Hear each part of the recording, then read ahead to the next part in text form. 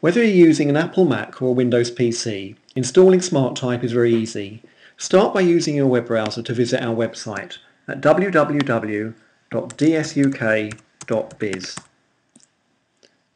Click on the SmartType carrier typing button and then go to the Downloads page.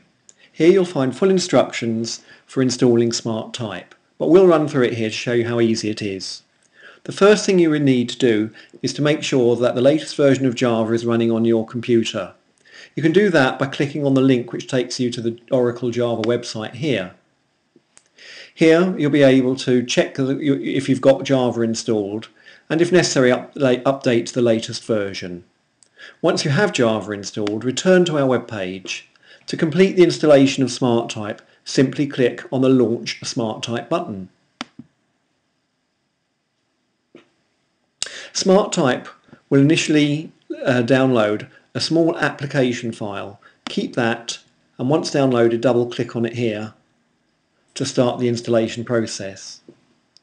During the installation, files will be downloaded and verified that they have come from a secure website.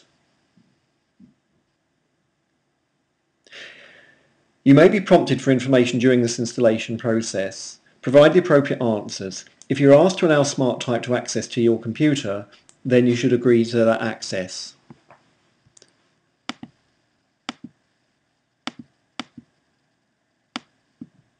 After SmartType has been installed, it will be automatically started. Initially you will see a blank window as there are no carrier types to display. SmartType organises its work into case folders. You can download example cases by going to the Case menu and selecting Download Example Cases. Choose a case from the list. Here we're going to pick the example human G-band and wait for that to complete loading. Look at the status at the bottom right hand of the window. Once that's completed, go to the Case menu, select Open Case. The example case will be listed. Select it, click OK,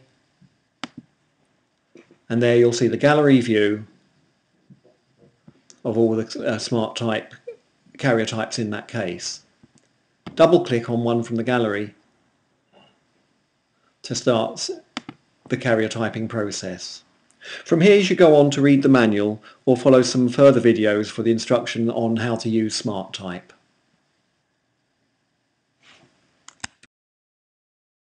SmartType has been installed for the first time. It can create a shortcut link on your desktop for convenient restarting of SmartType. Let's just do that. If you haven't purchased the full version of SmartType, you'll be getting the Express version, and this has certain features disabled, such as you won't be able to save your carrier types and it will time out after 15 minutes of use. When it starts up, you'll be presented with a warning message indicating that it's the Express version that's running. At the bottom of this message it displays a MAC address. You need to make note of this number if you intend to go ahead and purchase SmartType. If you've dismissed that window and you want to find that number again, go to the Help menu, select About SmartType, and it will be displayed at the bottom of the splash screen. If you have purchased the full version of SmartType and want to activate your copy, then having made a note of the MAC address number, go to our download page and click on the activation link. This will give you instructions on what to do, but essentially all you need to do is type in your name,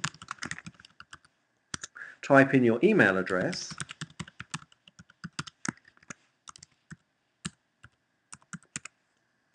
and type in your MAC address here.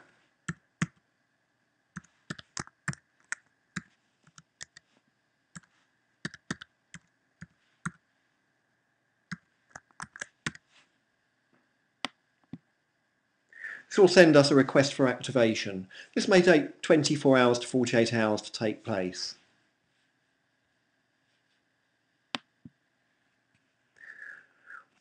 Once activation has been completed, the next time you launch SmartType, you should have access to the full version. And here, if we do the About SmartType, you'll see that it says in the bottom left hand of the splash screen SmartType Full, indicating that the full version has been activated.